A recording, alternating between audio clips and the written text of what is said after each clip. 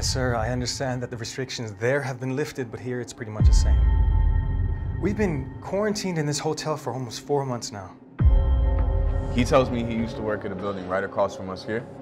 And inside of that building, in the boss's office, they keep a ton of cash. And it's been empty since the beginning of pandemic. So we're talking about months nobody's been in that building. We're not like this. I understand that, but what choice do we have? We don't have jobs here. We don't have any more cash. Babe, we can't even buy a ticket to get out of this country. I don't want to be on the streets in a foreign country.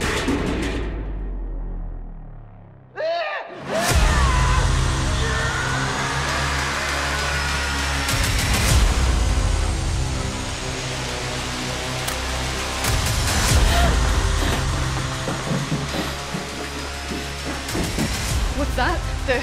The janitor, the receptionist told us about. He must have been alone in this building for 7 months.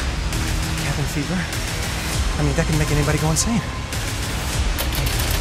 We gotta get out of here.